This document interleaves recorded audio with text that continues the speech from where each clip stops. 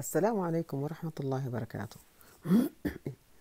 Imagine going to a resort where all the walls are made of glass, where you can see the river or the lake just under your floor. When you look to the right, you can actually see what's in the other rooms. You can see everything going on around you. Wouldn't that be something? Our Prophet ﷺ said that in paradise there are things that no eyes have ever seen, nor ears ever heard, and that things in it are beyond our imagination. But we all have our own personal ideas of what eternal bliss would be probably like.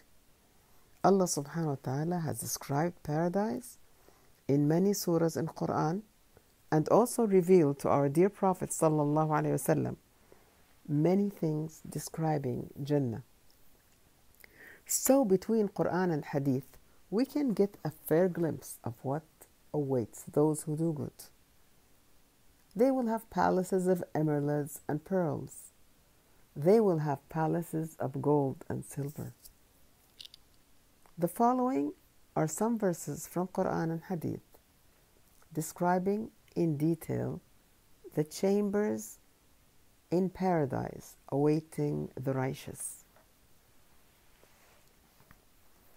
But those who fear their Lord and keep their duty to Him, for them are built lofty rooms, one above another, under which rivers flow.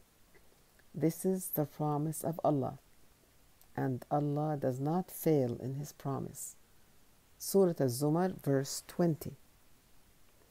Then there's a hadith by Al-Bukhari and Muslim recorded on the authority of Sahal ibn Sa'd radiyallahu anhu, that the Prophet sallallahu alaihi wasallam said, "The people of paradise will see the chambers in paradise as you see a star in the sky."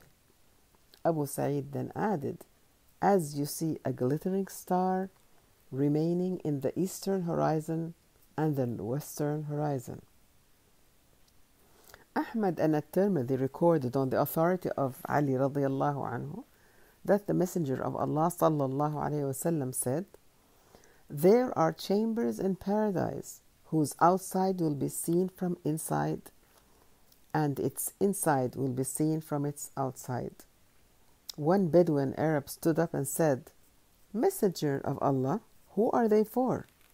The Prophet sallallahu alaihi wasallam responded, "They are for those who speak kindly to others, feed the poor, constantly observe voluntary fasting, and perform voluntary night prayers while other people are asleep." And that's tahajjud. There's an ayah also in Surah Al-Ankabut where Allah describes those chambers again. "And those who believe in the oneness of Allah and do righteous good deeds, to them we shall surely give lofty dwellings in paradise, underneath which rivers flow, to live there in forever.